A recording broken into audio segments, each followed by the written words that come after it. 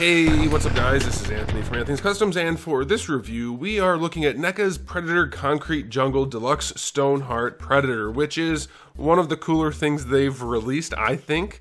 I never played the game. I guess it's a pretty fun game if you're a Predator fan, but it does give us some cool designs. We got one figure from it before, and now we have this one. This one's a big one, so there's a little bit to talk about. So let's go ahead and get it off the stand and take a closer look. Alright, this guy is on the Assassin, the bigger Predator body, so he's about 29 centimeters tall, and that's going to make him roughly, we'll call it 11 1/4 inches. Here he is up against Darwin for a height comparison. This guy comes in, I think it's $62.99, something like that.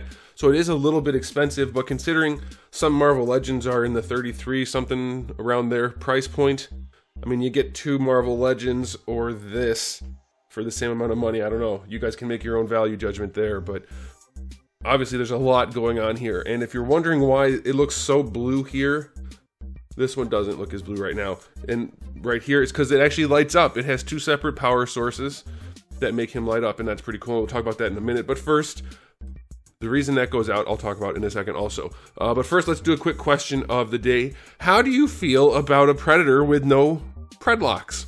To me, I get what they're going for, and it's still kind of cool, but I think, I don't know, there's something about it that just doesn't work. Obviously, they're shorn, but I want some dreadlocks on there. So, I don't know. It doesn't obviously take away too much from the character design, but it is an issue. Okay, so let's go ahead and talk about that battery situation real quick. First of all, he has the lights in his head. You get 3 batteries, or you don't, there are batteries in there, and there's a little pull tab to get it going. And so there's a switch to turn off or on the head, and those glow, and they are colored if they're not lit up. Goodness. So they still look fine when they're not glowing. Same thing for the chest. And back here is where the chest one is. I just have this sitting in here. So the problem is my batteries don't make good contact. So I think what happened is maybe the spring is not as tight on this one, or maybe I just have a dud of a battery. But if yours isn't lighting up properly, it lights up back here and on the chest, just give the batteries a little jiggle, and then you will get your chest to light up and your little turbine thingies in the back. But we're gonna leave that off for now because it doesn't need to be on. Okay, so aesthetically speaking, it is largely the Assassin Predator. Obviously, you can see there are lots of new parts added to him, and that's pretty cool. And the paint job is pretty good. The only thing that I have a problem with is the shading. Obviously, we just have some kind of heavy gray lines that aren't really feathered in too much, and I'm pretty sure those are just meant to be shading. Like up here, maybe not. Maybe it's meant to look more like veins. Same thing in some spots here, but then in other spots, it's most definitely meant to go in the crevices between the muscles, but most notably right here. So that doesn't look great. That definitely could be better, but there is a nice bit of coloration with some dry brushing and washes and stuff going on. You can see where they've done his implants. There's a little bit of like a purpley red color going on all the way around. Looks pretty good. And then you can see again more of the shading that's not quite where it should be. But ultimately it does look really good. There's some nice detail work going on in the armor pieces, if you want to call it that. We have the blue on the knee pads and on the waist. Mine's got a little bit of a weird thing going on right here, but whatever. Decent work all the way around. It looks pretty good. And then of course the face. Let me move the camera a little bit. They did a really good job with the face. The eyes are pretty good. Not perfect. This one eye is slightly googly, but not super noticeable, so that's all right. Very, very well detailed.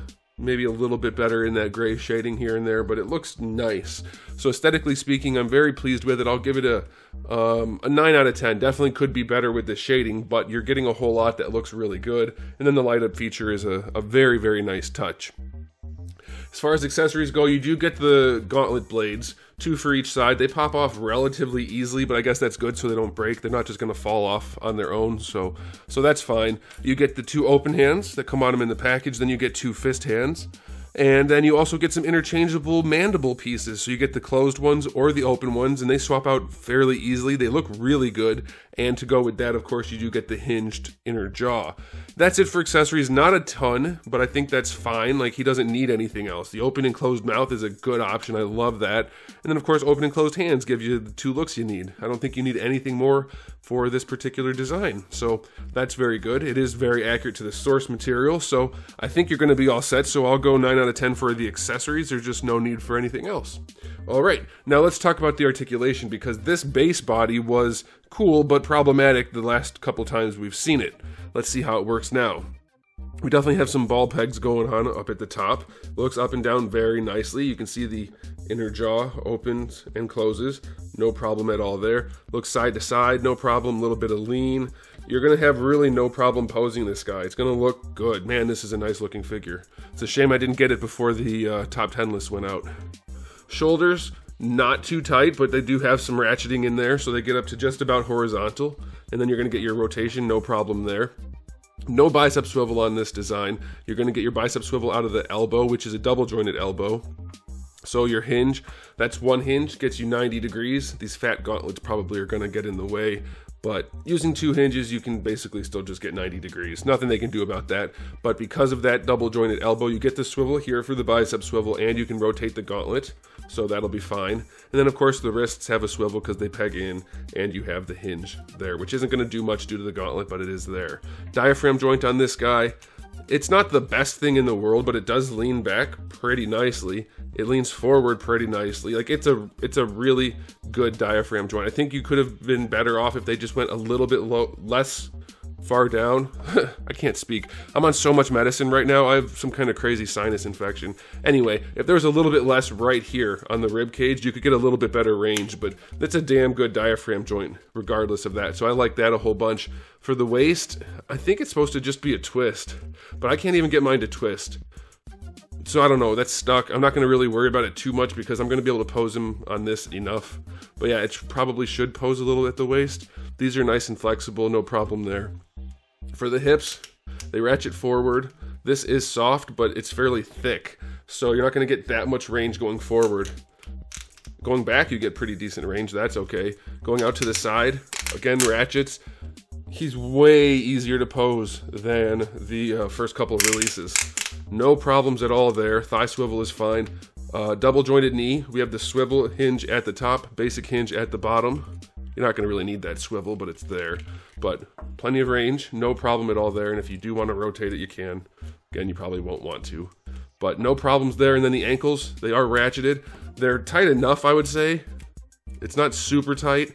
Definitely closer to loose than tight, which is a good thing because the first one was too tight, way too tight.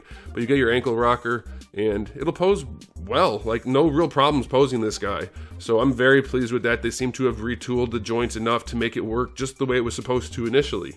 So articulation-wise, for a guy like this, it's pretty darn good. I'll go 9 out of 10. I don't really see any huge problems other than, I don't know, you might want to trim some of this plastic if you want to get a little bit of extra range, but I don't know if it's necessary.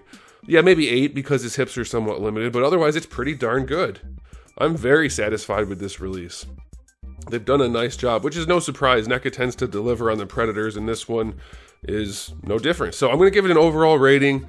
I'm going to go 9 out of 10. Yeah, there's room for improvement with the shading and maybe a little bit in the hips for the articulation, but it's a really nice looking figure. It's going to look great on the shelf. It has the light up feature, cool enough paint job. It's going to have some shelf presence, and I don't feel at all like you're not getting your money's worth for this release. So yeah, I like it. I think you guys will too. There it is. Thanks for watching, guys. If you enjoyed the video, please do give it a thumbs up. If you didn't, give it a thumbs down. And if you haven't subscribed, you should. I have new videos almost every single day and thousands already on the channel. So make sure you come back for all of that. And in the meantime, keep collecting.